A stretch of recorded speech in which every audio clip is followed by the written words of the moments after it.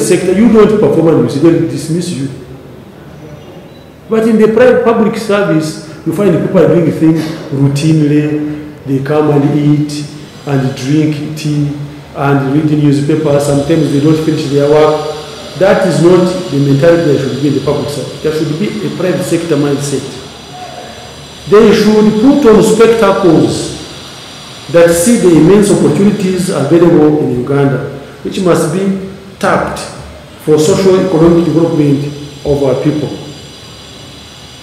Finally, they must resist from corruption.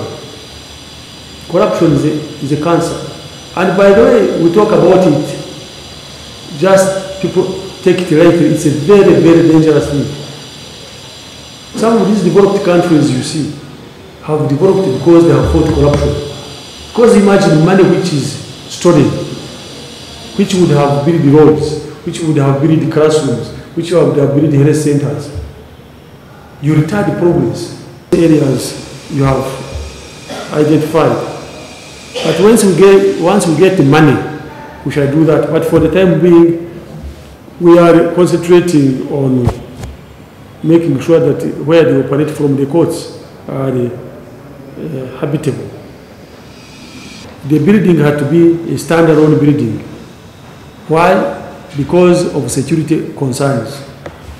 We wanted to have a place where we can be in charge of the building. Third, we needed also to have a premise that has got separate entry points for the judges and the public, and of course the inmates.